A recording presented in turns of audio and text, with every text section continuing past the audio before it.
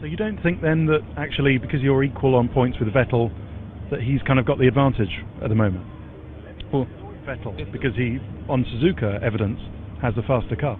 Yeah, I think all the tracks so far has been Red Bull tracks, and of the remaining three, we all have, the impression that Red Bull will be the fastest car every race.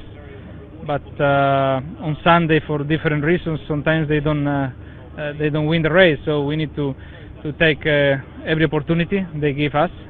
We need to work in the good direction. I think from Germany onwards, so the last 6 or 7 races we scored more points than anybody, and we only won 2 races. So it's not only about winning; it's just consistency, etc. So we need to keep working like that.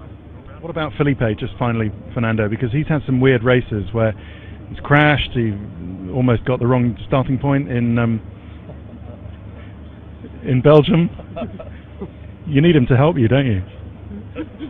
Of course, I think Felipe will be welcome in the fight of all of us, and I think he's been quite quick in the last couple of races, as you said, with some strange incidents. Always lost the opportunity, like Baldak in Singapore in qualifying, starting at the back.